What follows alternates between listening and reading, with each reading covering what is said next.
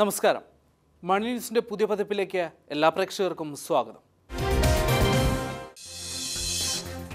സംരംഭകത്വം വളർത്തിയെടുക്കുന്ന മണിപ്പാൽ മാതൃക. കൂവപ്പൊടി വിപണിയിലെത്തിച്ച് ഒരു ഡോക്ടർ.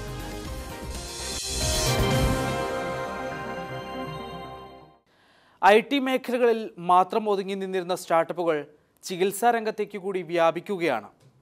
വിദ്യാർത്ഥികളിൽ സംരംഭകത്വ ബോധം വളർത്തിയെടുക്കുന്നതിനും പുതിയ കണ്ടെത്തലുകൾ നടത്തുന്നതിന് അവരെ പ്രാപ്തരാക്കുന്നതിനും സഹായിക്കുന്ന പദ്ധതിയുമായി മുന്നോട്ട് നീങ്ങുകയാണ് Manipal academy of higher education. കേരളത്തിലെ വിദ്യാഭ്യാസ സ്ഥാപനങ്ങൾക്കും ഇത് മാതൃകയാക്കാവുന്നതാണ്.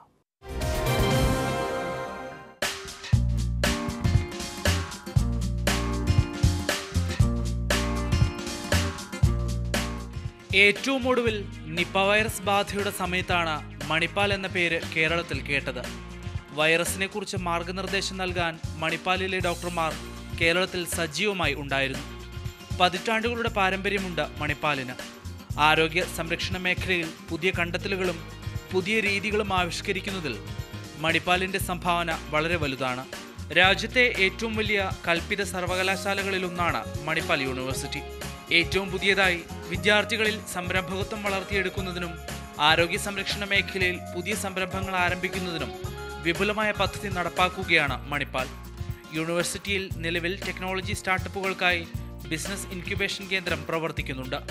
2010 ആരംഭിച്ച ടെക്നോളജി ഇൻക്യുബേറ്ററിൽ നിന്ന് ഒട്ടേറെ സംരംഭങ്ങൾ വിജയകരമായി പുറത്തെത്തിയിട്ടുണ്ട്. നിലവിൽ 7 സംരംഭങ്ങൾക്ക് സൗകര്യമൊരുക്കുന്നുണ്ട് യൂണിവേഴ്സിറ്റി. രണ്ടാമത്തെ സ്റ്റാർട്ടപ്പ് ഇൻക്യുബേഷൻ കേന്ദ്രം ആരംഭിക്കാനിരിക്കുകയാണ് Manipal academy of higher education. Bio ഇൻക്യുബേറ്ററാണ് Manipal ക്യാമ്പസിൽ ആരംഭിക്കുന്നത്. മെഡിക്കൽ ഉപകരണങ്ങൾ, മരുന്നുകളുടെ കണ്ടുപിടുത്തം, മോളിക്യുലർ ഡയഗ്നോസ്റ്റിക്സ് എന്നീ മേഖലകളിലെ സ്റ്റാർട്ടപ്പുകൾക്ക് പ്രോത്സാഹനം നൽകാൻ ലക്ഷ്യമിട്ടാണ് പദ്ധതി നടപ്പാക്കുന്നത്. Now this year we got funding for a second incubator, and this is for bio incubation, and we are looking at 3 areas of research and development.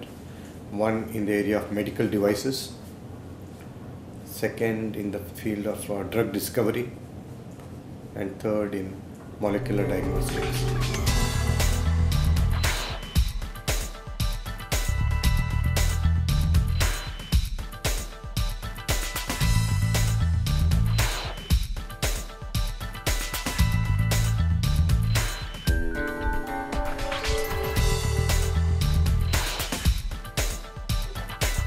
Karnataka സർക്കാരിൻ്റെ കൂടി പങ്കാളിത്തത്തോടെയാണ് പദ്ധതി നടപ്പാക്കുക.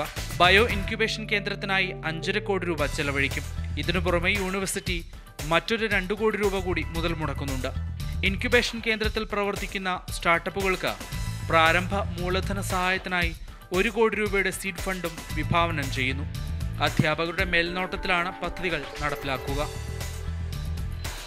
റിസർച്ച് എന്ന് പറയുന്ന ആ ഒരു കൺസെപ്റ്റ് നമ്മൾ കുട്ടികളിൽ വളരെ ചെറുപ്പത്തിൽ തന്നെ ഉണ്ടാക്കിയെടുക്കാൻ പറ്റണം.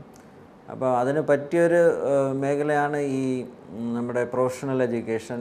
അതായത് നമ്മളൊരു സ്റ്റുഡൻറ്റ് മെഡിക്കൽ സ്കൂളിൽ ജോയിൻ ചെയ്യുമ്പോഴോ അല്ലെങ്കിൽ എൻജിനീയറിങ്ങിന് ജോയിൻ ചെയ്യുമ്പോഴോ അല്ലെങ്കിൽ നഴ്സിങ്ങിന് ജോയിൻ ചെയ്യുമ്പോഴോ അപ്പോൾ അവർക്ക് ആ ഒരു മേഖലയിലേക്ക് എക്സ്പോഷർ ആകുമ്പോഴത്തേക്ക് അവർക്ക് ഒരുപാട് പ്രശ്നങ്ങൾ നേരിടാൻ അതിനെപ്പറ്റി അറിയാൻ പറ്റും. ഇപ്പോൾ ഹെൽത്ത് കെയറിൽ ഇന്ന പ്രശ്നങ്ങളുണ്ട്. അപ്പോൾ പല സ്റ്റുഡൻസിനും ഒത്തിരി കഴിവുകളുണ്ട്. അപ്പോൾ അവർക്ക് തന്നെ ഒരുപാട് ഐഡിയാസ് മനസ്സിലുണ്ട്, അല്ലെങ്കിൽ ഒരുപാട് റിസർച്ച് ഐഡിയാസ് ഉണ്ട്, അല്ലെങ്കിൽ ഒരു പർട്ടിക്കുലർ പ്രോബ്ലത്തിന് വേണ്ടിയുള്ള സൊല്യൂഷൻസ് അവരുടെ മൈൻഡിൽ പലരുടെയും മൈൻഡിലുണ്ടാവും. പക്ഷെ അങ്ങനെയുള്ള ആ ഒരു അവസരത്തിൽ പക്ഷേ അവർക്ക് ആ ഒരു ഐഡിയാസിനെ ശരിക്കും അത് കൺവേർട്ട് ചെയ്ത് അതിന് പ്രോപ്പറായിട്ടൊരു ഗൈഡൻസ് കിട്ടി ആ റിസർച്ചിനെ നമ്മുടെ സമൂഹത്തിന് ഒരു ഉപകാരപ്പെടുന്ന രീതിയിൽ, അല്ലെങ്കിൽ നമ്മുടെ ഇന്ത്യയുടെ ഹെൽത്ത് കെയർ സിസ്റ്റത്തിന് ഉപകാരപ്പെടുന്ന രീതിയിലേക്ക് കൊണ്ടുവരണമെങ്കിൽ ഇതേപോലത്തെ ഇൻക്യുബേഷൻ സെൻറ്റേഴ്സും ഇന്നോവേഷൻ സെൻറ്റേഴ്സും ഒക്കെ അത്യാവശ്യമാണ്.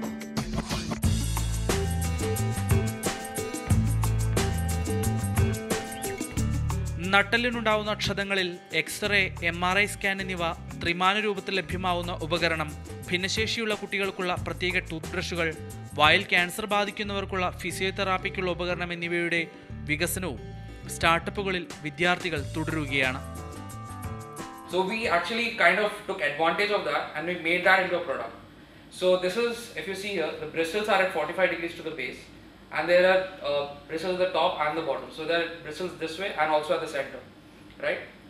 So this reduces your brushing time to 10 seconds. So you just put it in, you do this, up, down, you're done.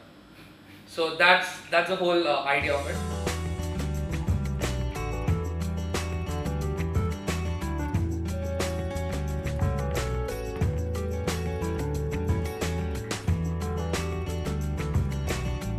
പഠനത്തിന് ശേഷം ജോലി തേടി നടക്കുക എന്ന അവസ്ഥയ്ക്ക് ഒരു മാറ്റം സൃഷ്ടിക്കുക കൂടിയാണ് Manipal academy of higher education.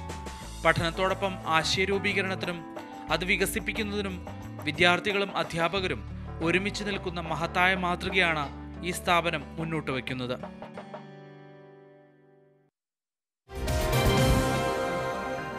ഒരിടവേളയാണ്. ഇടവേളയ്ക്ക് ശേഷം ധനകാര്യ സേവന മേഖലയിൽ കുതിപ്പുമായി ICL.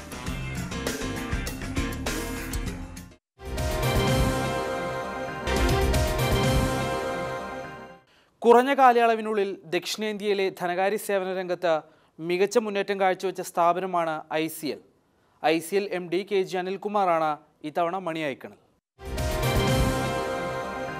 കേരളത്തിലെ ധനകാര്യ സേവന സ്ഥാപനങ്ങളുടെ ഇടയിൽ വളരെ കുറഞ്ഞ കാലം കൊണ്ട് തന്നെ വളരെയധികം ശ്രദ്ധ പിടിച്ചു പറ്റിയ ഒരു സ്ഥാപനമാണ് ICL. ICLിൻ്റെ തുടക്കം എങ്ങനെയാണ്? ഇപ്പോൾ എവിടെ എത്തി നിൽക്കുന്നു ICL? ICL ഏറ്റവും ആദ്യം ബ്രാഞ്ച് ഇട്ടത് 2013-ലാണ്.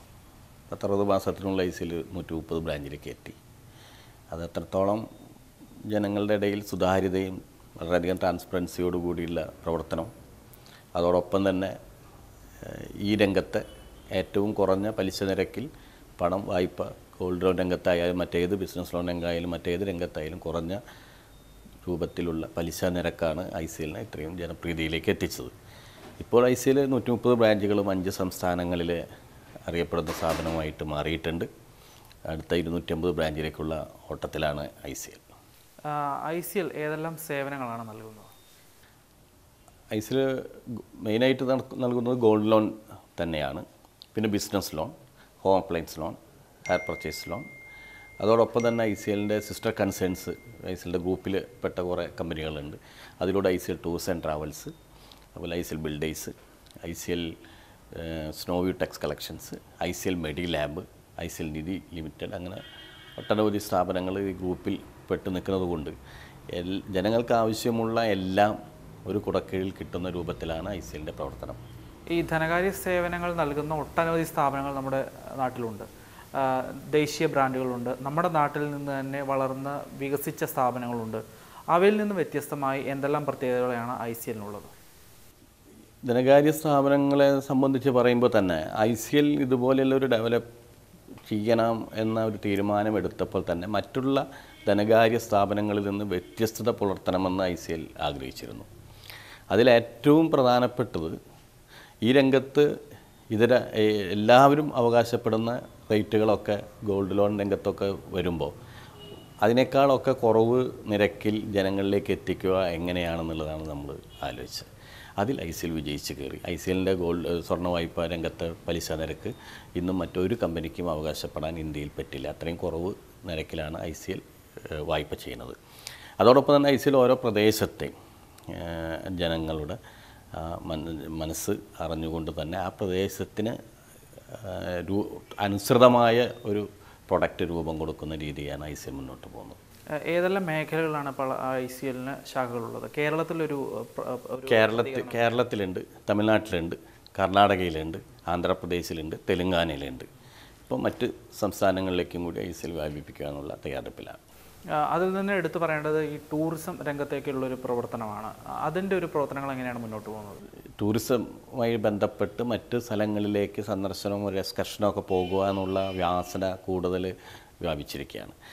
ഇന്ത്യക്ക് പുറത്താണെങ്കിൽ ഫയർ ടിക്കറ്റുകൾ, ഫ്ലൈറ്റിൻ്റെ ഫയർ ടിക്കറ്റുകളൊക്കെ മുൻകാലങ്ങളിൽ നിന്ന് വ്യത്യസ്തമായി സാധാരണക്കാരന് അത് അപ്രായോഗികമായ ഒരു കാര്യമല്ലാത്ത രൂപത്തിലാണ് അതൊക്കെ പ്ലാൻ ചെയ്തുകൊണ്ടിരിക്കുന്നത്. അപ്പോൾ കൂടുതൽ ആളുകൾ ഈ രംഗത്തേക്ക് ഇപ്പോൾ ആകർഷിച്ചുകൊണ്ടിരിക്കുകയാണ്. അതുകൊണ്ട് തന്നെയാണ് ടൂറിസം സെക്ടറിലേക്ക് ഞങ്ങൾ കാലെടുത്ത് വെച്ചത്. ഞങ്ങളിപ്പോൾ അത് നല്ല രൂപത്തിൽ ഞങ്ങൾ അതിൻ്റെ പ്രവർത്തനം മുന്നോട്ട് കൊണ്ടുപോകുന്നു. ഈ മദ്യനയം അടക്കമുള്ള പല കാര്യങ്ങളും കേരളത്തിലെ ടൂറിസം മേഖലയ്ക്ക് വലിയ തിരിച്ചടിയായിരുന്നു. പക്ഷേ അതെല്ലാം ഇപ്പോൾ അനുകൂലമായി വന്നിട്ടുണ്ട്. അതുകൊണ്ട് തന്നെ കേരളത്തിലെ ടൂറിസം മേഖലയുടെ ഒരു ഭാവി എന്തായിരിക്കും?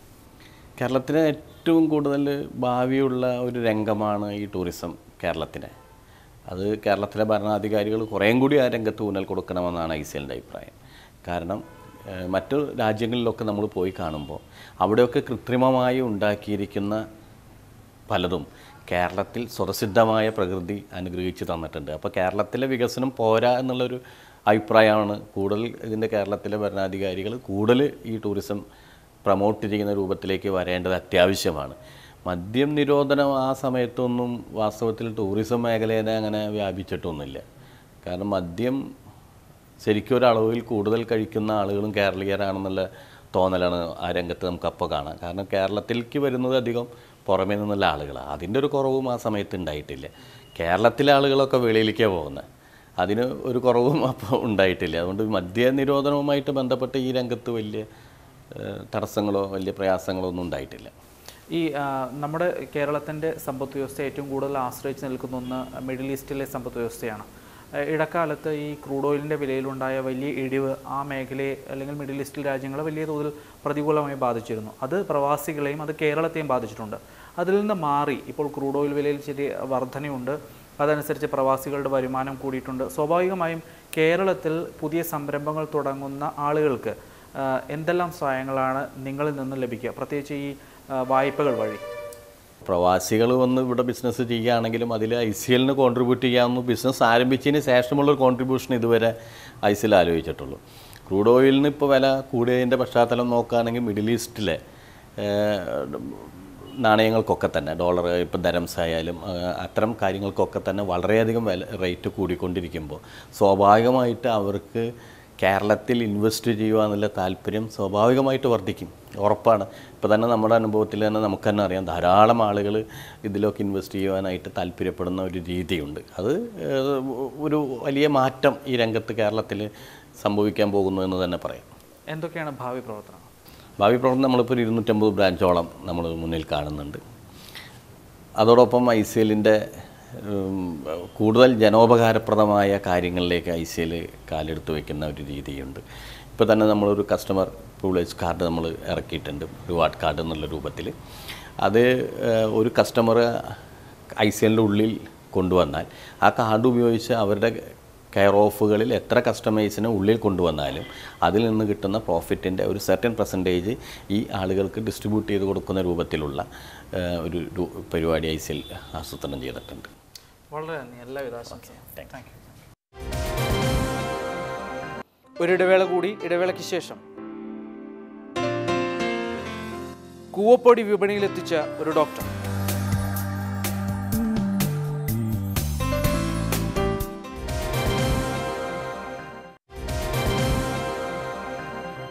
ഒരു കാലത്ത് കേരളത്തിലെ മിക്ക വീടുകളിലും കൃഷി ചെയ്തിരുന്ന ഒന്നാണ് കൂവ.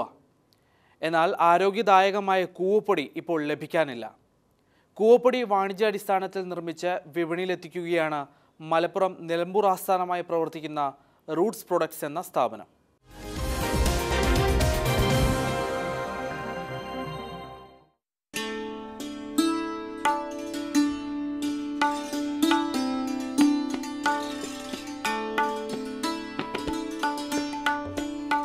ഭക്ഷ്യോൽപ്പന്നമായും ഔഷധമായും ഉപയോഗിക്കുന്ന ഒന്നാണ് കൂവ. കേരളത്തിൽ ധാരാളമായി കൃഷി ചെയ്തു വന്നിരുന്ന ഒന്നാണ് കൂവയെങ്കിലും ഇപ്പോൾ കിട്ടാനില്ല. ഈ സാധ്യത മുന്നിൽ കണ്ടാണ് നിലമ്പൂരിലെ റൂട്ട്സ് പ്രൊഡക്ട്സ് എന്ന സ്ഥാപനം കൂവപ്പൊടി വിപണിയിലെത്തിക്കുന്നത്. ഡോക്ടറായ റഫീഖാണ് ഈ സ്ഥാപനത്തിന് നേതൃത്വം നൽകുന്നത്. നിലമ്പൂരിലെ അകമ്പാടം എന്ന ഗ്രാമത്തിൽ പ്രാക്ടീസ് ചെയ്യുന്ന ഡോക്ടർ റഫീഖ് ആ പ്രദേശങ്ങളിൽ ധാരാളമായി കാണുന്ന കൂവ വാണിജ്യാടിസ്ഥാനത്തിൽ വിപണിയിലെത്തിക്കാൻ തീരുമാനിക്കുകയായിരുന്നു. അതായത് ഞാൻ വർക്ക് ചെയ്യുന്നത് ഈ ചാലിയാർ പഞ്ചായത്തിലെ ഒരു മലയോര ഗ്രാമമായ അകമ്പാടം എന്ന സ്ഥലത്താണ്. അപ്പോൾ അവിടുത്തെ എൻ്റെ രോഗികൾ പലരും ഈ കുടിയേറ്റ കർഷകരും അങ്ങനെയുള്ള ആൾക്കാരാണ്. അപ്പോൾ അവരുടെ ഭൂമിയിലൊക്കെ ധാരാളം കൂവ താനെ വളരുന്നുണ്ട്. അതുപോലെ തന്നെ ആൾക്കാർ ഇത് കുറേശ്ശൊക്കെ കൃഷി ചെയ്യുന്ന ആൾക്കാരുമുണ്ട്. അപ്പോൾ അത് കുറേശ്ശെ ഒരു വീടുകളിലുണ്ടാക്കുന്ന ഒരു രൂപത്തിൽ പല ആൾക്കാരും ഒരു ഹോം മെയ്ഡ് പ്രിപ്പറേഷനായിട്ട് ഉണ്ടാക്കുകയും അത് ഇങ്ങനെ കുറേശ്ശൊക്കെ വിൽക്കുകയും ചെയ്യുന്നുണ്ട്. അപ്പോൾ അത് വളരെ ഒരു നല്ല ഒരു പ്രകൃതിദത്തമായ ഒരു പോഷകാഹാരമാണ് എന്നുള്ളത് എല്ലാവർക്കും അറിയുന്നത് കൊണ്ട് എനിക്കും എൻ്റെ ചെറുപ്പകാലത്തൊക്കെ അത് കണ്ടുപരിചയമുണ്ട്. അതുകൊണ്ട് തന്നെ ഞാൻ അതിനെ നമ്മൾ മാർക്കറ്റിൽ ഒരു ഉൽപ്പന്നമാക്കി മാറ്റാൻ പറ്റുമോ എന്ന് ഒന്ന് പരീക്ഷിച്ച് നോക്കിയതാണ്. നാടൻ കൂവ കൃഷി ചെയ്യുക എന്ന് പറഞ്ഞാൽ വളരെ എളുപ്പമുള്ള ഒരു കാര്യമാണ്. അതായത് അതിൻ്റെ വിത്ത് നമ്മൾ മണ്ണിൽ ഇട്ട് കഴിഞ്ഞാൽ അത് താനെ വളരുന്നതാണ്. അതിന് നമ്മൾ വളം ചെയ്യുകയോ അല്ലെങ്കിൽ അതിൻ്റെ കീടനാശിനികൾ പ്രയോഗിക്കുകയോ ഒന്നും ആവശ്യമില്ല. അതുപോലെ തന്നെ വന്യമൃഗങ്ങളായ പന്നിയോ ആനയോ ഒന്നും ഈ കൃഷി നശിപ്പിക്കാൻ വരുന്നില്ല. അതുകൊണ്ട് തന്നെ നമുക്ക് ഒരിക്കൽ നട്ട് കഴിഞ്ഞാൽ അത് അവിടെ കിടക്കും. അപ്പോൾ അടുത്ത കൊല്ലം 1-2 വർഷം കഴിയുമ്പോൾ അതിൻ്റെ കിഴങ്ങ് നമ്മൾ എടുക്കുമ്പോൾ വീണ്ടും അതിൻ്റെ വിത്ത് മണ്ണ് കിടന്ന് വീണ്ടും ഉണ്ടാകും. അതുകൊണ്ട് അതിൻ്റെ എളുപ്പം ഏറ്റവും വലിയ ഒരു കാര്യം എന്താ പറഞ്ഞാൽ ഈ നടിയിൽ അല്ലെങ്കിൽ കൃഷി ഇറക്കൽ വളരെ എളുപ്പമുള്ള കാര്യമാണ്. അതിൻ്റെ കൃഷി മെയിൻ്റനൻസ് നിലനിർത്തൽ വളരെ എളുപ്പമുള്ള കാര്യമാണ്. ചിലവ് വളരെ കുറവാണ്. അതേസമയം നമ്മൾ വെള്ളക്കൂവ എന്ന് പറഞ്ഞു കഴിഞ്ഞാൽ അത് നമ്മൾ മറ്റുള്ള കൃഷി പോലെ ഇപ്പോൾ ചേമ്പ് അല്ലെങ്കിൽ പിന്നെ മഞ്ഞൾ ഒക്കെ കൃഷി ചെയ്യും പോലെ നമ്മൾ തടം വെട്ടി ബെഡൊക്കെ ഉണ്ടാക്കിയിട്ട് നമ്മൾ കൃഷി ചെയ്തിട്ട് പരിപാലിച്ച് പോരേണ്ട കാര്യം തന്നെയാണ്. കാട്ടുകൂവപ്പൊടിയും വെളുത്ത കൂവയുടെ പൊടിയും പ്രത്യേകമായി ഇവർ നിർമ്മിക്കുന്നുണ്ട്. ഇതിൽ കാട്ടുകൂവയ്ക്കാണ് കൂടുതൽ വില. ഫലഭൂയിഷ്ഠമായ ശുദ്ധമായ മണ്ണിലെ ഇവ വളരും. അതുകൊണ്ട് തന്നെ കാട്ടുകൂവയ്ക്ക് വലിയ ദൗർലഭ്യം നേരിടുന്നുണ്ട്. വെളുത്ത കൂവയാണ് കൃഷി ചെയ്ത് ഉൽപ്പാദിപ്പിക്കുന്നത്. കൂവക്കിഴങ്ങിന്റെ നീരിൽ നിന്നാണ് പൊടി ഉൽപ്പാദിപ്പിക്കുന്നത്. കർഷകരിൽ നിന്നും കൂവ സംഭരിച്ചാണ് പൊടി നിർമ്മിക്കുന്നത്. ആരോഗ്യത്തിന് അത്യുത്തമമാണ് കൂവപ്പൊടി. കൂടുതൽ ക്വാളിറ്റി ഉള്ളത് ഇന്ത്യൻ വെറൈറ്റി ആയ നാടൻ കൂവ തന്നെയാണ്. അതിൻ്റെ ബെനിഫിറ്റ് എന്ന് പറഞ്ഞാൽ അതിൽ കലോറിയേക്കാൾ കൂടുതൽ, അതായത് അന്നജത്തേക്കാൾ കൂടുതൽ വിറ്റാമിനുകളും മിനറൽസും പ്രത്യേകിച്ച് ട്രേസ് എലമെൻറ്റ്സ് ധാതുക്കളൊക്കെ കൂടുതലുണ്ട്. അതുകൊണ്ട് തന്നെ വളരുന്ന പ്രായത്തിലുള്ള കുട്ടികൾക്ക് ഇത് എല്ലിൻ്റെയും ശരീരത്തിൻ്റെ മറ്റുള്ള ഭാഗങ്ങളുടെയൊക്കെ നല്ല ഒരു നാച്ചുറലായിട്ടുള്ള ഗ്രോത്തിന് വളരെ നല്ലതായിരിക്കും. അതുകൊണ്ട് തന്നെ അത് ഒരു പ്രകൃതിദത്തമായ ഒരു പോഷകാഹാരമാണ്. നമ്മളെ ചൂട് കാലത്ത് നമ്മളിത് ഉപയോഗിച്ച് കഴിഞ്ഞാൽ നമുക്ക് ഒരു തണുപ്പ് ശരീരത്തിന് അനുഭവപ്പെടുക. അതിനാണ് നമ്മൾ വി ഫീൽ കൂൾ.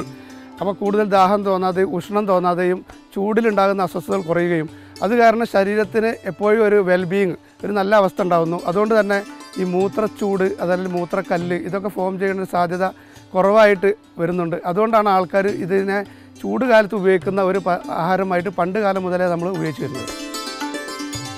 കൂവപ്പൊടി വ്യാവസായിക ആവശ്യങ്ങൾക്കും ഉപയോഗിക്കുന്നുണ്ട്. ബിസ്ക്കറ്റ്, ഹൽവ, കേക്ക്, ഐസ്ക്രീം പോലെയുള്ള ബേക്കറി ഉൽപ്പന്നങ്ങളിൽ കൂവപ്പൊടി ഉപയോഗിക്കുന്നു. പലതരം ഗുളികകൾ, പ്രത്യേകതരം പശ, ഫേസ് പൗഡർ എന്നിവ നിർമ്മിക്കുന്നതിനും കൂവപ്പൊടി ചേർക്കാറുണ്ട്.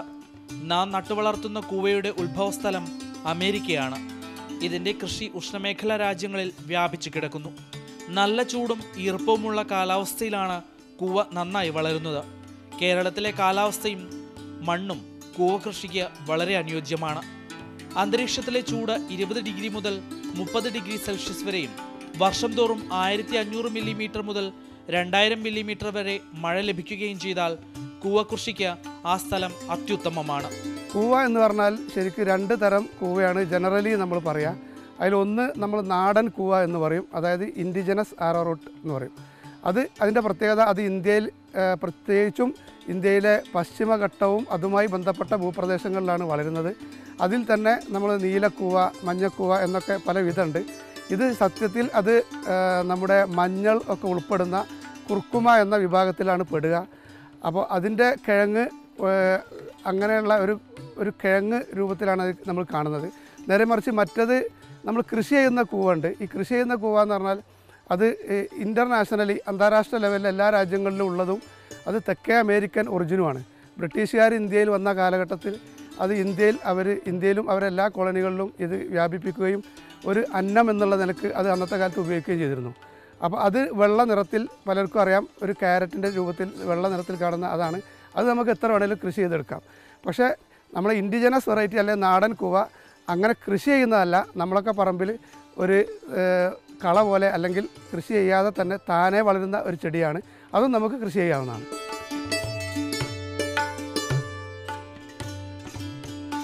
എന്നാൽ ഗുണമേന്മ കൂടിയ കാട്ടുകൂവ വളർത്താൻ വളരെ എളുപ്പമാണ്. ശുദ്ധമായ മണ്ണിൽ പ്രത്യേക പരിചരണമൊന്നും ഇല്ലാതെ തന്നെ കാട്ടുകൂവ വളരും. കാട്ടുകൂവയാണ് ഗുണമേന്മയിൽ മുന്നിൽ. ഇതിൻ്റെ വിപണി എന്ന് പറഞ്ഞാൽ ഇപ്പം നമ്മൾ കേരളത്തിലാണ് ചെയ്യുന്നത്. അത് ഒന്ന് മെഡിക്കൽ രൂപത്തിൽ മെഡിക്കൽ ഷോപ്പുകളിലും അതുപോലെ തന്നെ സൂപ്പർ മാർക്കറ്റുകളിലുമൊക്കെ നമ്മൾ എത്തിക്കുന്നുണ്ട്.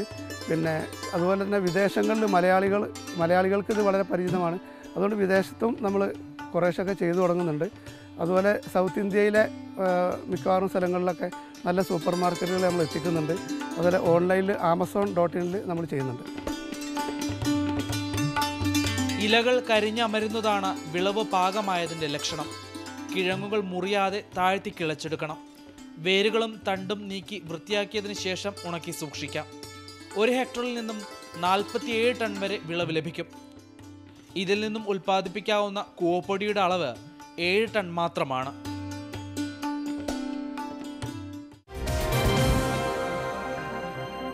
മണി ന്യൂസിനെ കുറിച്ചുള്ള നിങ്ങളുടെ അഭിപ്രായങ്ങളും നിർദ്ദേശങ്ങളും അറിയിക്കാം. വിലാസം moneynews@mbnews.in.